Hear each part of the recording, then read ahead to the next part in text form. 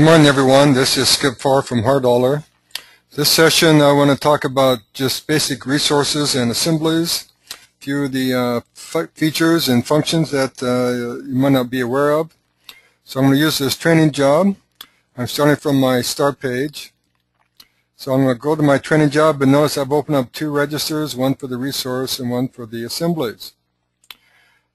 Now I'm not going to talk about how to create the resource files and codes and so forth. I assume most of you know how to use that. You can take advantage of some of these tag fields, organizational categories and tag fields, user-defined fields, all different ways of doing things. But sometimes we want to be able to create and change rates very quickly. Say you want to set up some resources. I'll click on my labor here.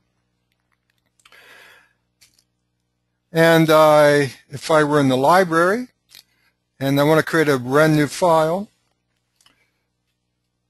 of course I could copy a file description to another file description, then all of a sudden I need to change the rates. So whether I'm inside a job or inside the library, we can change the rates. But sometimes those rates that I want to change may come from, say, Excel. So I can use Excel to generate the rates that I want to use for different period, different area, and so forth. Well, you can always change rates directly here on the labor resource register in this particular case. You can open up the record, you can click on a plus box, you can change the rates. But if you want to do a lot of them at once, this format isn't very convenient. So we created another view here called Resource Cost Details. I'm going to click on that. If you notice now, my column headers aren't talking about file descriptions and tag fields and user defines and organizational categories. They're talking about the rate fields. But since we have so many, 7 actually, resource types, $. Has provided views for each resource type. So for instance, labor view. Well, here's my code, here's my scale, 1, 2, and 3, here's my fields. So if I want to use Excel or strictly enter in manually myself, it's almost like using a spreadsheet to enter and change rates. So this format can be a lot more clean, a lot easier to use, when especially a lot of rates are being changed. Maybe it was materials you were interested in. Go to my installed material view. Well, there's my materials. So you can change them right here. If you had used Excel, you can copy and paste the information from Excel.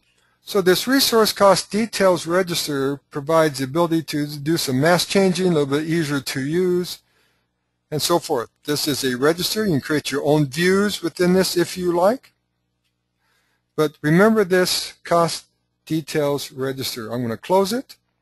I got to it from the resource register, went to View, Resource Cost Details. Also, there's another view that we have created for you, and we call it Resource Utilization. Of course, back to here, I can see that, oh, I've used labor. And there's my count. I'm just sorting. There's how many hours per my LL2, and so forth and so on. So I got a utilization count. This is a summary count. And again, I could create a Excel spreadsheet from this. I can print this out into different file formats. But maybe I want to see a utilization more detailed. So that's why we have this resource utilization view. Again, very similar. It's got the rate fields, but it's more utilization. And again, we've created different views for each resource type. So again, I'll click on the labor. So not only do I see the labor hours, their total dollars now, but I can see the total base, the total burden. And depending on how much you broke your cost down into, you can see there, here's my fringes, here's my holiday, here's my premium, and so forth. So again, I can print this, send it to Excel, PDF file. So you have a much more detailed utilization view down to the element fields for each resource. I'll click on Material. Well, there's my material. In this case, I'm looking for dollars, but I want to know how much my sales tax is. Here's my fees. That was part of that. So you have that kind of information. So I wanted you to be aware of these two views that we have here, the resource cost details view and the resource utilization. Now, for every resource type but labor, equipment, and rental, we allow you to enter a sales tax. I'll just open up the record here quickly, and there's this option that says apply standard sales tax. Well, the default has this check mark turned on, and this tax rate will come from the cost basis tab of the job properties form. But you can change it. This item maybe is not taxed. Maybe it's a different tax rate. You can make those changes, okay? But also you can do those changes back here on the register. You want to apply them or not? You want to change it? You can. So sometimes some materials are taxed, sometimes they're not. Sometimes supplies are taxed and your installed materials are not. So you can decide effectively which resource type would in fact be taxed. We also have the ability to add fuel costs to a piece of equipment. So I'm going to open up this record. Got this crane that I've opened up and I've expanded this out so I see a cost here called fuel. Well, I use the optional assignment here. If I know the consumption rate, now if you're working in liters per hour, that's okay. Whatever fuel type you can create whatever the unit of the measure is. This comes again from the job properties form where you can set up your fuel types and the cost of the fuel. So by selecting the fuel type and knowing its consumption rate, we can calculate the fuel amount for this piece of equipment resource. Of course, if this was important to you, we will generate a report that will itemize the fuel per equipment and summarize the total to let you know how many total gallons or liters of fuel that you may need to purchase for this particular job. So you can get down to that detailed if you so choose. Okay? There's also a couple other things that we do here. And I'm going to pick on the rented equipment for us. I'll open up, say, this excavator. And again, I'm going to expand this a little bit. We have this area over here. Now this applies both to the construction equipment and the rental. And what it's really doing is allowing you to come up with an hourly rate that's a function of some other period, like month or year. Because hard dollars, rates for the rented and the construction equipment will be by the hour. So let's look at this situation. Say I need to rent this excavator. And I need to rent it for a month. So I'm going to come down here, click on this. And this tells you what's going on. Basically, we're going to change the rental portion, but keep the operating separate. So you can still have operating expense in addition to your ownership or rental expense. So I'll say it's okay. And we're going to have 4 different periods. So again, I'm going to rent this by the month, and it's going to be, say, $10,000 a month. But now, to get the hourly rate, I can decide what the hours per this period I plan on utilizing this piece of equipment, in this case, my excavator. Now, I may know that really I'm only going to be using this thing for, say, 2 weeks. So I'll put 80 hours here, which calculates a hourly rate, because I have to rent it for the full month, even though I'm going to only know I'm going to utilize it for just 2 weeks of that monthly period. So by doing this, I'll get the hourly rate. So when I do utilize this in a job, I will get the full return, my $10,000, for that month. So you can change these if you like to, and depending on what period you chose, we would, in the register, let you know how many months or what the period was that would have been utilized. Some more specific ways to calculate the rates for your rental and or construction equipment. Now, many times you will add resources inside the job. You need new materials, you need a new equipment or whatever that you didn't have. Or you may change some rates.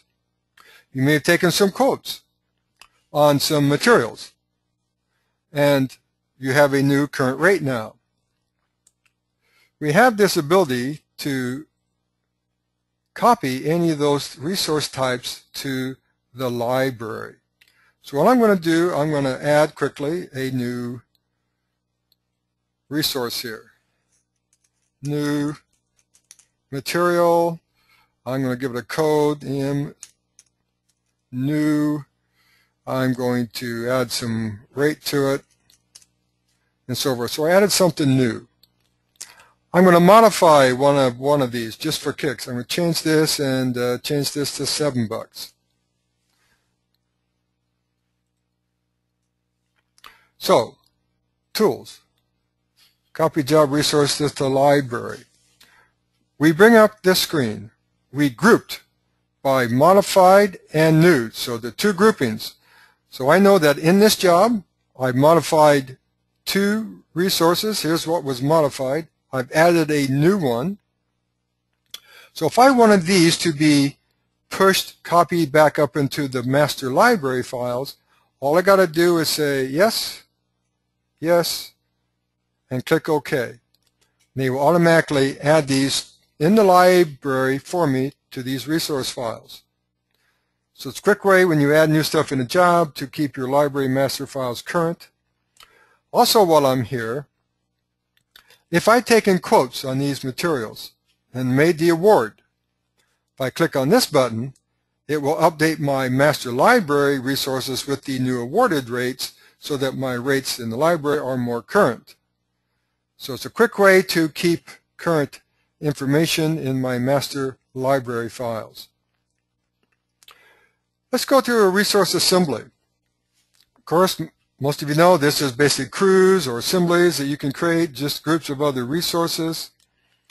I'm going to point out one thing that sometimes is overlooked.